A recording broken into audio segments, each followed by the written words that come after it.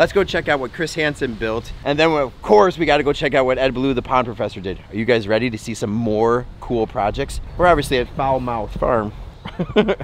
Oh my God. Wait till you see this. We've got Ed, our comrade over there. He's sent out the beacon that he needs help. You know, I saw his little pond professor logo up in the sky over there. I've never ever wanted to be an otter so bad in my entire life. You and me both. Yeah. You could be Callie, I'll be Ollie. I want to just be my own otter. What the hell's Callie and Ollie? We are going to build a pondless waterfall. The easiest way to learn something is to teach it. We are rocking and rolling on this pond. We appreciate you guys tuning in.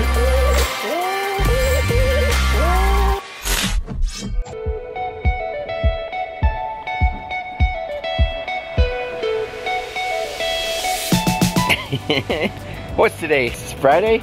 Friday, day 2 with our 3 ponds in 2 days. And here's what I know. Chris is done. We are this close to being done. And Ed is this close to being done.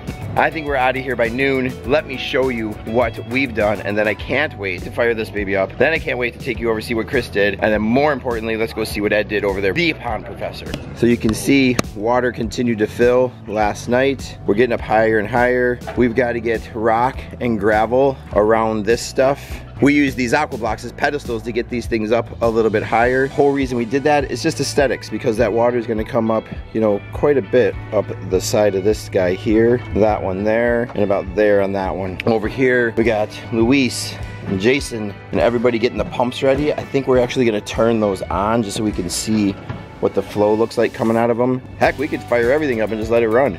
It kind of sucked to do the urns with them on, but we've got a water truck coming, so we'll get all the way up to the top. Things are definitely moving in the right direction. I'm saying 3 hours and we're done. But if gravel doesn't get here, every minute it's late, we'll be late.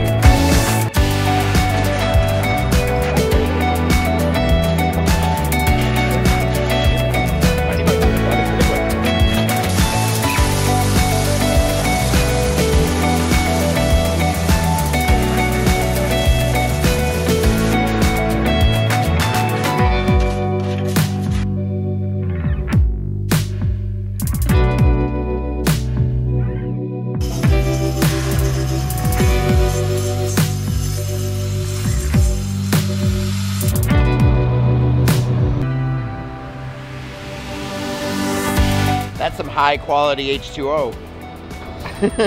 This is the last piece to our puzzle. We've been waiting for this water truck all morning. He's here. He's a little late, but no big deal. We're gonna add this water. That thing will get filled up, and then we'll get that thing turned on and see what it looks like.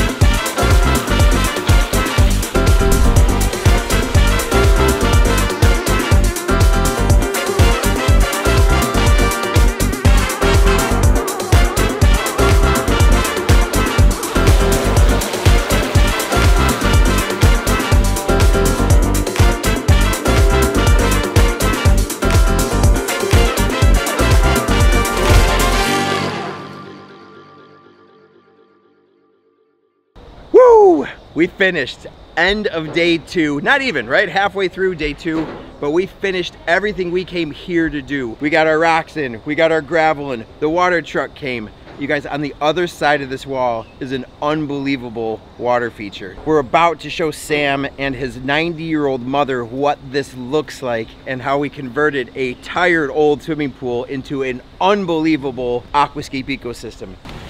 Come on in. Huh? Pretty awesome, right? Just imagine what this was like. So for years, this was a green cesspool of a swimming pool. And in about a week, this thing will be spotless. And in a couple months, more plants are gonna come in, turtles are gonna come in, fish are gonna come in and totally transform this entire backyard into what would be, to me, a vacation spot anybody would pay money to be by.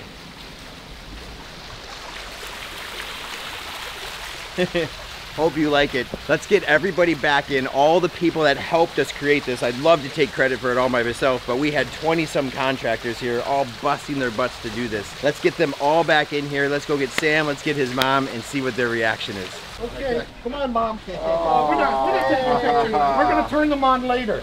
Hi, Mom. This is the man. This is the man right Hi, here. Mom. This is great. Aw. He's the man that made this happen. Now when you look out the window, you don't have to see that green, ugly pit pool. No, Right? What do you think? I think it's nice. You like that sound? Yeah, I want to put plants. 100%. I love this woman. She wants to put plants. Okay. And we'll put a lawn chair right there. You can go lay in the water and just soak in the sun. I don't want to die. So my mom is 90 just in November. Aww. And she's lived with me about 14 years since my pop died. So that's her room, that's where she lives there, and she's always looking out at the pool. And it went bad a long time ago, but she watched the other animals and she watched the duck and everything like that. Yeah. And Oh, I the ducks are always- going to love it. I know, Yeah. I can't wait. So what did you think about all this activity that these young guys were doing? Were you watching out your window? Pretty crazy, huh? Well, we'd love to introduce you to Welcome to Living the Aquascape Lifestyle. Hey guys, how about a hand for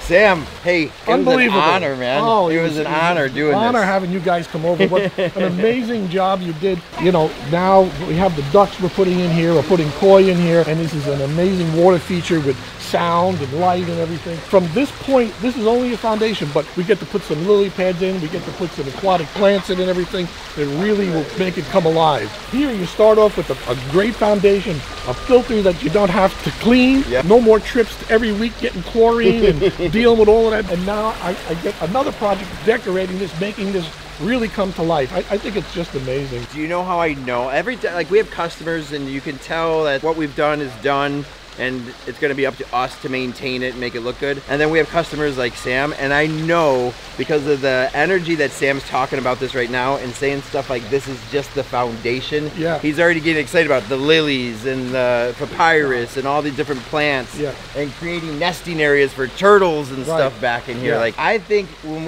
we're back here in about a year or so, this place is gonna look unrecognizable because Yeah. Sam's gonna take it to a whole different level, which Yeah. is what it's all about, right? Yeah. You said it best. This is the foundation, and now you get to decorate it. Yeah, Right? You're decorating on a foundation that's going to be there for the rest of my life. You know, so, I can see you swimming in here. yeah, right? we have Swim with every the fish we and- have every intention on going over there. It's just like going out in a canal or something. As kids, we used to do that all the time. You know, so this will be a nice place to enjoy that again. We're thinking about where we're going to set up chairs. Yeah. You know, we have to move the garbage. We're going to put chairs and probably we're going to get lights.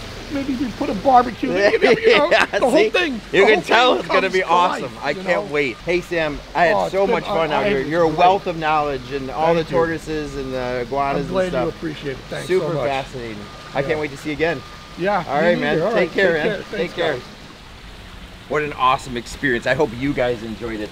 But I feel like I've been locked up into this exhibit the entire time. And remember, there's those other two projects. So let's go check out what Chris Hansen built for Chris. And then, of course, we got to go check out what Ed Blue, the pond professor, did. Are you guys ready to see some more cool projects? 3 projects in 2 days.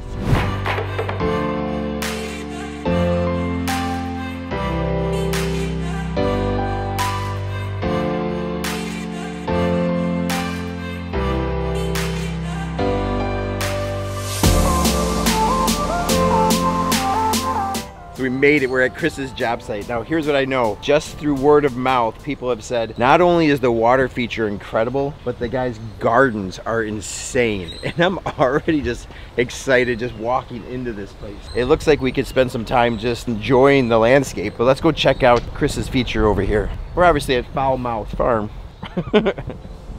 I hear it. Oh my God, it's perfect. God, and the plants just make it. It looks so awesome. You guys, wait till you see this.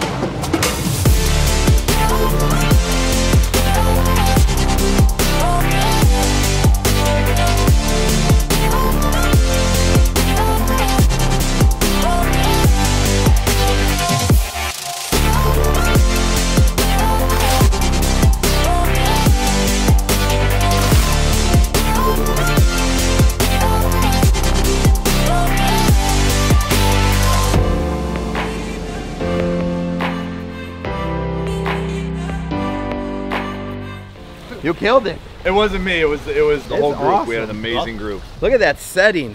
What was the hardest part? I think the digging conditions were probably the biggest challenge. Fortunately, we had 30 sets of hands here, When did you hit it? about 6-7 inches down. Just enough to be annoying then. Yeah, the excavation slowed it down. We would have been done a lot sooner, but I think what it did is because it took forever for it to dig, it allowed that much more time for questions and that kind of stuff. So it was good. You know what makes it awesome? It's not obviously just the urns. Like, I love the positioning of them, but it's the backdrop. Like, having it already fully landscaped just looks so amazing. Yeah. It's really cool. You know what I like about the scalloped urns too? Like, we don't usually use the scalloped urns. You don't see the seams. It looks like one big giant piece. Yeah. Where all the other ones, the way they lock together. And I think the color of them, The color of them in here really works perfect. And I like the rounder edge here because it hugs this a little bit more, where the other one, when it drops, it splashes. Once again, man, you nailed it. I absolutely love it. I think what I like so much about your project too is it is the fullest potential, right? And you know Chris is going to take it like even further as he comes in and landscapes it and stuff. Mine doesn't look complete, right? When I'm talking with Sam over there, he's got a foundation to work off of, but it needs lilies, it needs plants. He should probably rip out the pool deck and bring landscaping in a little bit closer. Yours, the backdrop is like phenomenal. We've got Ed, our comrade over there, kind of. He is, I can only imagine with the amount of work that we saw he had in front of him a couple days ago when we broke apart. Yep. Yeah, I think we should go check on him. He's sent out the beacon that he needs help. You know, I saw his little The Pond Professor Pond head. Professor logo up in the sky over there. Well, hey, 2 done. 2 done. Nice job. 1 more to go. And like always, we'll help Ed get to the final. There's no I in team, Yeah, Brian. there's no I in team. Is there an I in me? No. No.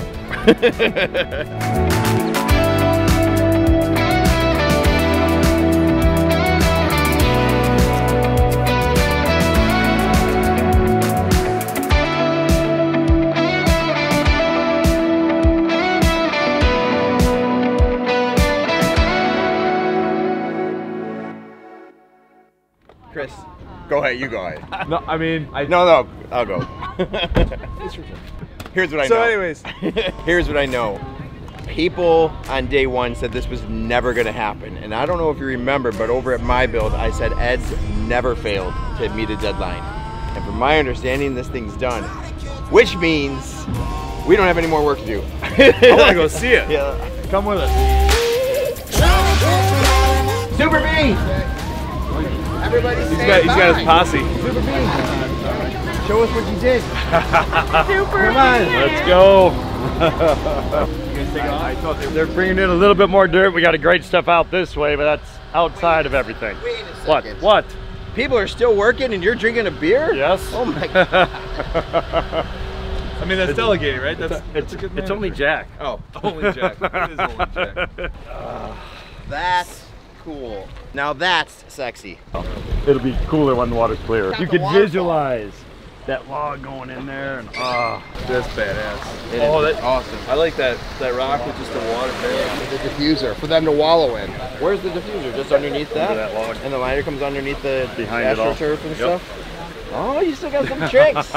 You still got tricks. You know, a lot of times in your old age, you start missing stuff like that, you know? like a That fine waterfall's wine, cool, yeah. more like a cognac. You get better and better with age. You're more like a leftover gallon of milk, but I've never ever wanted to be an otter so bad in my entire life. You and me both. Yeah. You could be Callie, I'll be Ollie. I want to just be my own otter. Who the hell's Cal- Are those the otters? Those are the No. otters. Who the hell's Callie and Ellie? Yep. Ed, what was the hardest part? Like, I'm just looking at it, and I would say logistical.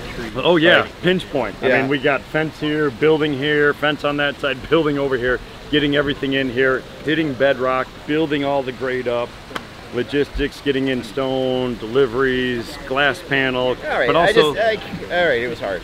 it was hard. I mean, but it's also 3 dimensional. I mean, Florida's so flat. It's like they're building up, and you're thinking of, like, we're always thinking of water levels, but now when you have a glass panel, you're looking through it. So all that rock work and all that stuff underneath had to be tight as well. You know, almost like we're doing Yeah, a yeah. waterfall underwater. Yeah. You know, it's like we had to make sure all those joints were tight. Do you care about how our days went? I would assume he doesn't. There's only one beer. And I moved 100 tons of stone by hand. Right? Man, really cool. Very cool. You guys want to see how this was done? You know where to go.